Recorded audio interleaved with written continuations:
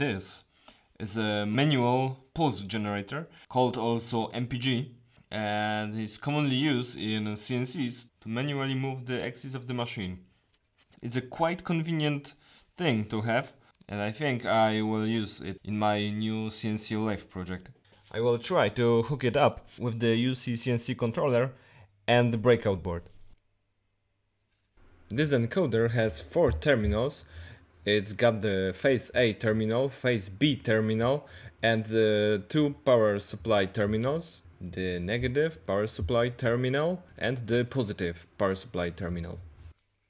This wiring diagram shows all the connections I made here. Some of the connections were already made in the last video I made about the axis servo connections, and the marked field shows the connections which will be made in this video.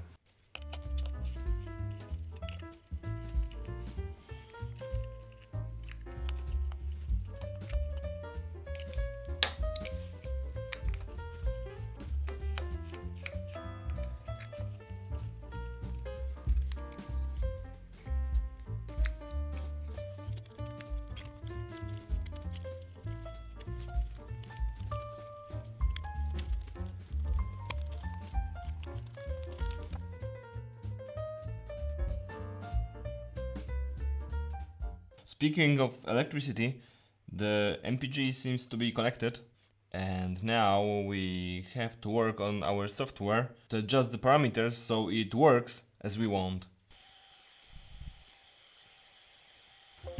I am setting here the MPG A pin and the MPG B pin, also on the ports where are connected the inputs, and below that there are 3 parameters which are related to the MPG. One of them is the MPG prescaler, and according to the manual of the UCCNC, it's a numeric value which sets the number of the encoder ticks when the axis will move when the MPG hand wheel is rotated.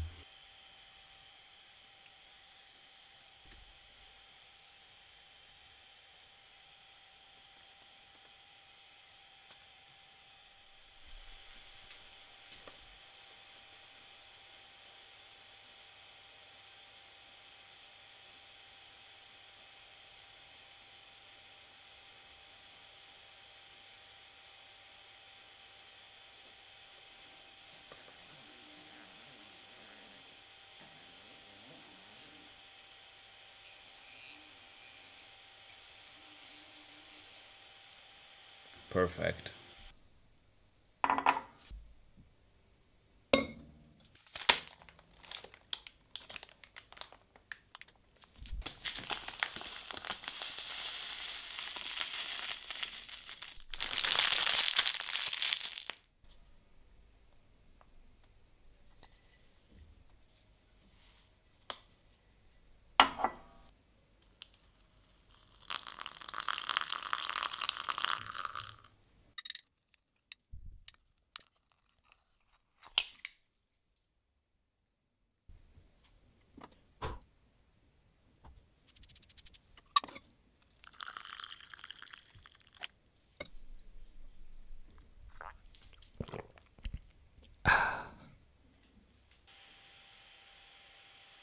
Regarding the MPG prescaler, the higher the value gets, the less ticks are needed for a movement and it gets less accurate, and the lower the value gets, the more ticks for a movement and the more accurate it gets.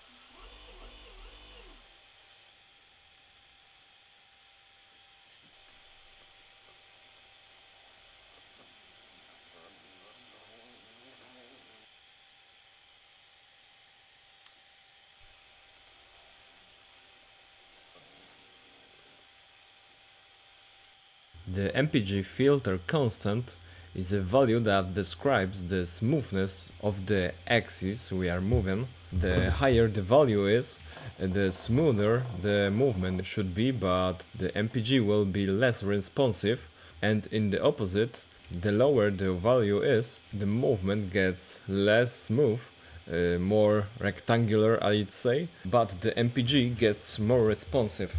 The value should be set the way that the MPG movement is smooth enough and the MPG is responsive enough. Now the MPG speed multiplier is a value that describes how fast the axis will travel for the MPG rotation. Higher values will be used for big machines which have big travels on their axis, for example for wood routers, and for more precise machines the value should be set lower, so the MPG movement is more precise. So the lower value will mean a slower movement, but it should be more precise.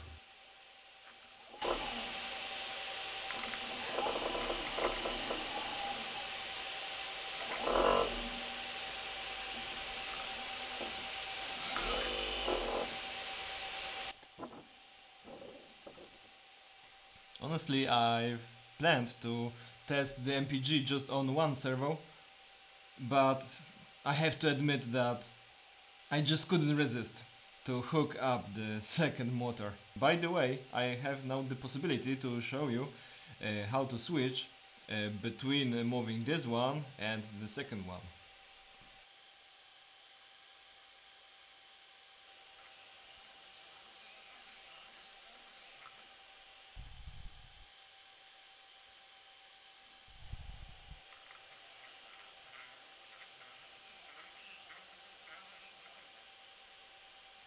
So when you have one MPG, you actually are able to control all the axes you have attached to your machine. You just have to choose which axis you want to drive, and the MPG with the software will handle all the complicated things for you. By the way, if you like such content and you don't subscribe yet, feel free to do it. Thanks for watching, and see you next time.